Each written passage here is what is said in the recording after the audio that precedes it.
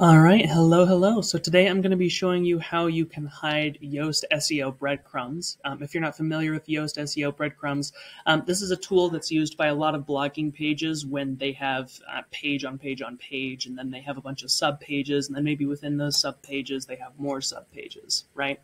And it just helps with understanding how to get around a website, especially if you're a new user or if the site isn't built particularly well.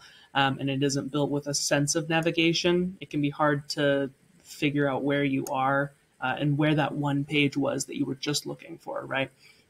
So, especially if you have a big site, I actually don't recommend turning off Yoast SEO, but if you do have a very small site with maybe just a few blog posts here and there, and you're using Yoast SEO for improving your search engine optimization, which a lot of people do, it's probably one of the best free tools out there for Wix, then I'm going to show you how to do that. So first go to metapv.co resources right here, and you're going to get to this page right here under the HTML and CSS page. So from here, there's this code that I've put together for you guys, and we're just going to copy that.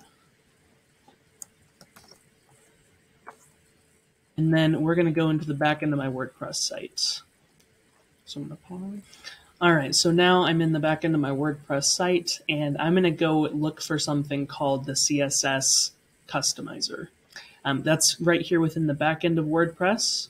So I'm just going to minimize myself here. And depending on what your hosting situation looks like, on who you're hosting with, how you purchased your license for WordPress, maybe for Jetpack, right? That customizer section might be in a couple different locations. But essentially what I'm looking for is the main place for me to make kind of site-wide or site-level edits. So I'm going to go to, for me, it's in Appearance. Now, there's a couple things to know here. If I go to Appearance and then just go to Additional CSS, this is going to take me into the CSS. This is actually, I'll just show you. If I click on that directly, it takes me to the integration between Jetpack and theme enhancements, and it asks me to enhance my CSS customization panel. I can turn this on, but I actually don't need to, so I'm just going to leave it. I'm going to go, again, back in that Appearance section, and instead I'm just going to go to Customize.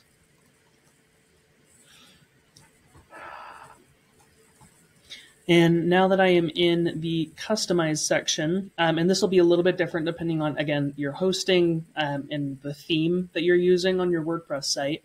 If you're using a built-in one, it'll probably be in the same spot. If you're using Divi, it might be in a different location. I'm using Salient as my theme, so mine is a little different here. I could technically hit change here within my active theme, but again, I don't need to. I'm going to go to Additional CSS. And then I'm just going to paste that code that I copied from my website right there. Boom. So how do I know that this works? Well, for one, Yoast SEO isn't showing up on my homepage right here, so I don't know for sure that it worked yet. So one thing I need to do, I'm actually going to remove this, and then I'm going to go back to one of my pages that I know has Yoast SEO on it. So that'll be my resources page or that HTML CSS page. So yeah, look, here we go. Here's my Yoast SEO, just right there. Now I am just going to paste that code right in here, and boom, it's hidden. Okay, so that should be pretty easy. Once you hit publish, that should hide it everywhere that it is on your site. If you still see it in a couple locations, here's what you do. So this is actively looking for it's called a class called Yoast. And I found that by here, we'll just remove this code here for now. I found that by right-clicking on it and hitting inspect.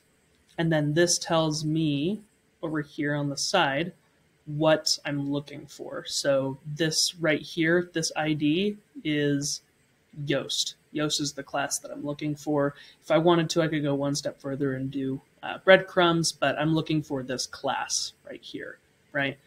So with that class, I'm just going to use that. and boom, now it's hidden.